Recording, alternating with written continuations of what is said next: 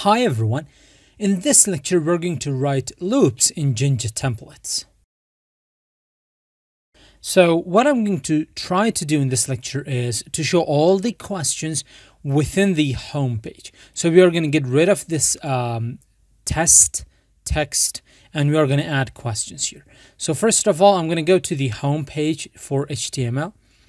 And I am going to delete these because we do not need them anymore. We have talked about them a lot. So now I want all the questions to be within an unordered list within a UL. And then I want them to be within an li and then within an anchor tag. So each question is an anchor tag within a list item, within all of which are within a UL. Now, why do we need loops? Because we need to loop through our database, and in each iteration we are going to show one question to the screen. But by the time the user is looking at the production ready application or deployed application, then the user is going to see all the questions at the same time, because the loop is going to run for as long as there are items within our database seamlessly. So the user is not going to be like one question appears, then after 10 seconds the second question appears. No, all the questions are going to appear at the same time in each different iteration, which is going to be very seamless. So the syntax for a for loop, a loop and a conditional is almost the same, but the code is going to resemble that of the Python. So I'm just going to copy that and I'm going to provide that in here as well. So whenever you start a loop, you need to end it as well. So I'm going to say end for. Now, what are we going to write in here? So I'm going to say for. I'm not going to say anything else in here. So what is it that we are actually trying to do? We are trying to show all the questions in the home page, questions and only questions. So no answers. So I'm going to say for question, which is the loop variable, in questions, which is the Jinja variable, which we have not set up yet. So let's go to our Jinja file and let's set that up. So we have removed all of that. I'm just going to from the HTML, and I'm going to remove it from here as well.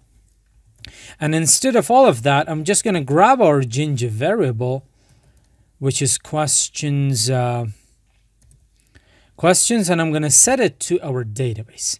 So it grabs all the questions from our database. And I'm just going to provide that on the next line in case we have some other stuff here as well.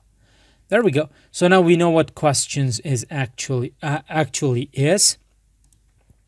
Now in here, because the text for each question is going to be different, so I'm not gonna actually hard code these texts. What I'm going to do is I'm going to provide the text in here, then the href is going to refer to the view function from which we can extract the text for our questions. And that is the questions view, right? You are getting it. Perfect. I'm sure this is simple. So I'm just going to say, so I want to grab the question variable, and through the dot operator, I want to grab the question from the database. Keep in mind, this question is different than the loop variable question, different than the attribute or the key question from our database. This is a loop variable. That's clear, right? We have talked about question.question as well. So this question is a Jinja variable. This dot question refers to this database, and to this dot question key, to this key, it refers to that. So we want to basically grab just the text for the question. Where is the URL? What is the URL referring to? Which function, which view function? Which view function handles that kind of stuff? It is the questions view. So I'm just going to copy that. I'm going to say URL for. Let's pass that view questions. And then what is going to be the index? Now the index is going to be dependent upon the loop that we have just created. So I'm going to say index is going to be equal to grab the loop that we have just created and start from the index, which is 0. So this is the syntax that we are going to write. This is a shortened syntax that we are going to write to get the 0 index from the loop as a attribute of that loop, as a property of the loop, using the dot operator. And then we are going to grab the text of it from this view function. Because within this view function, if we take a look at that, we do have a question Jinja variable, which we have referenced right here. So what is this Jinja variable referring to? It's referring to this questions database. And when you say question.question, what you're actually saying is questions database.question. And what is it going to give you? It's going to give you every individual question. So we are done with this part as well. And we have also ended the loop. So let's save that part. Let's save this part. Let's run this. And there we go. We got all of our questions. We iterated through our database. In each iteration, we showed the questions on the screen. So if you just click on it, you're going to go to that question, to that specific question. So if you come here, use what do wolves use their scent for? Marking territory.